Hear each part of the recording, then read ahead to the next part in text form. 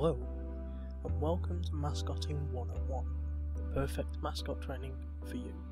Myself and our Mickey Mouse mascot are going to be training you in this video about what mascot performance is all about, ranging from the performance to the do's and the don'ts. You will also learn about how to deal with certain types of children.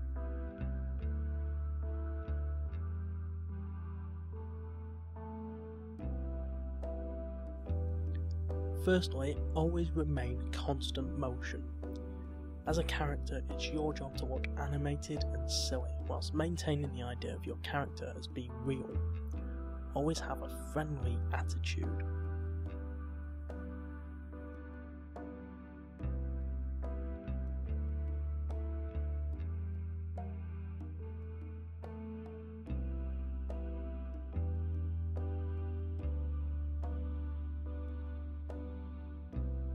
At times you will need a handler to walk with you, as costume vision is very limited. Before you even get into the costume, it's good to study and learn your character as best as you can to have the right attitude of your mascot. It's always a good idea to make sure that your costume is not in need of any maintenance before you go into public areas, as it could ruin the magic if someone points it out. You must never take off any part of the costume in public.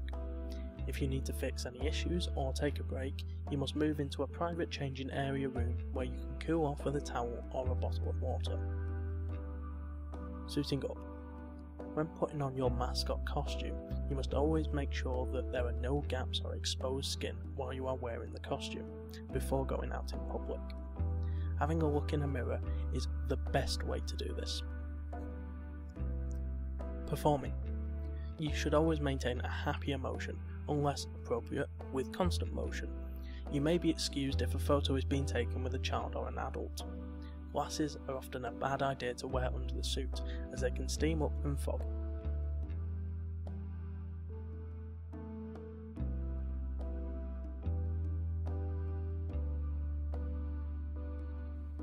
Emotions are the best way to show animation and act out your moves. Happy. Any upbeat, kind gesture can work with the emotion happy.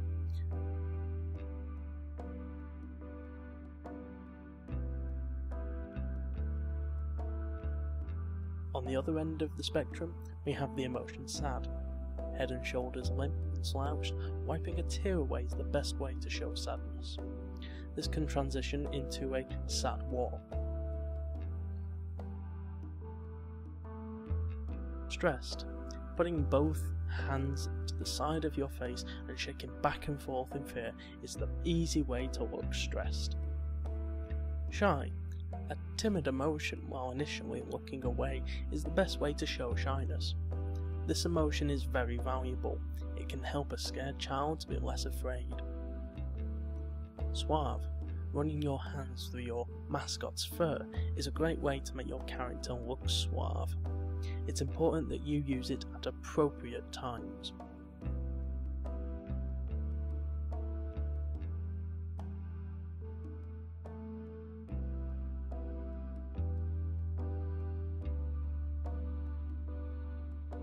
Exhausted.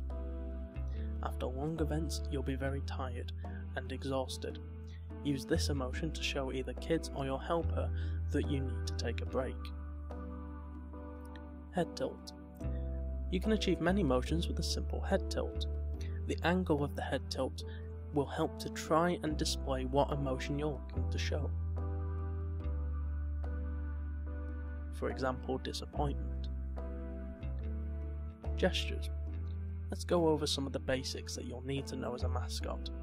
Hello or welcome. This is the most common gesture that you'll use as a mascot to welcome guests through the door.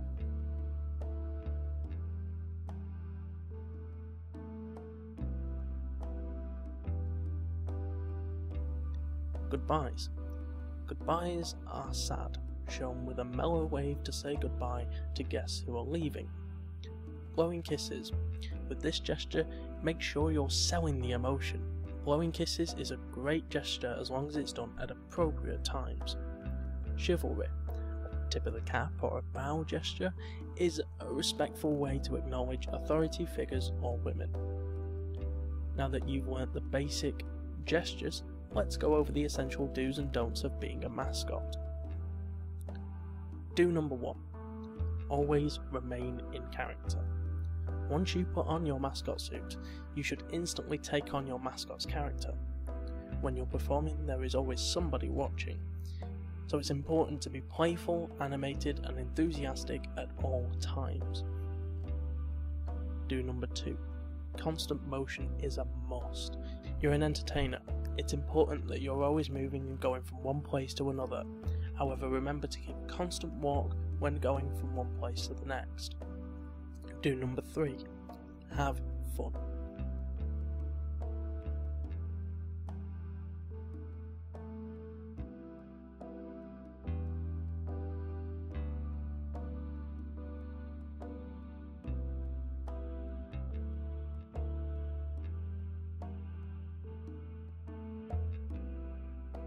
Now we're going to learn the opposite side of the rules, the don'ts, which are just important as the do's. Don't number 1. Never speak. This is the number 1 rule of mascotting. Unless it is an absolute emergency, you must never talk while in costume. If an emergency arises and you need to talk, make sure you do it in a private room. Otherwise, learn to use your creativity and your emotions whilst performing. Don't number 2. Never pick up kids. Picking up kids can be very dangerous, and kids of all ages can be squirmy, and there's a chance you could drop them. Some parents absolutely insist that you hold their child. Should this happen, simply drop down on one knee or sit down. Don't number 3. Never take your suit off around the public. Seeing a mascot without its head can be very traumatic for kids. If you need to remove a part of the costume, make sure you do it in a private area.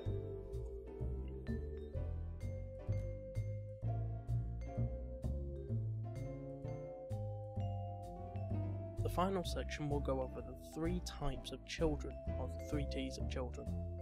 The first type stands for terrific children. These children love mascots, they're excited and treat you with respect. And oftentimes these children range from 4 to 10 years old, follow all the basic rules and guidelines, and these children will continue to be your biggest fans. The second T stands for terrified children. These are the children who often scream or run away when they see mascots. Most of the time these children are younger in age. In order to deal with these kinds of children, you must follow these steps. Step 1 is to mark your distance. Take 1 or many steps back to try and calm the child.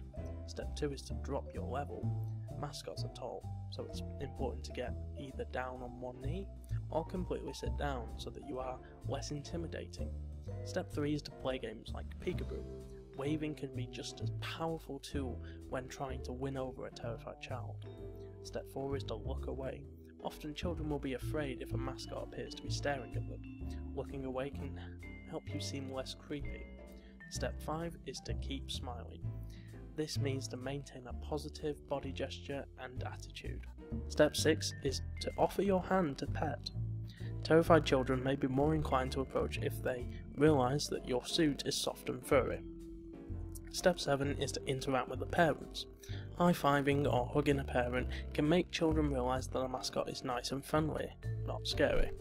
Step 8 is just to walk away. Some kids may never get over their fear of mascots. The third T stands for terrifying children. These are the children who want to hit, poke, taunt or mess with the mascots. But you could deal with them by following a set of steps. Step 1 is to calmly diffuse the situation. Be playful, try to get the child to divert their attention from harassing you to interacting with you. Step 2 is the hearty handshake. This is a handshake where you should apply enough pressure to let the kid know that they should stop, but not too much to cause any harm.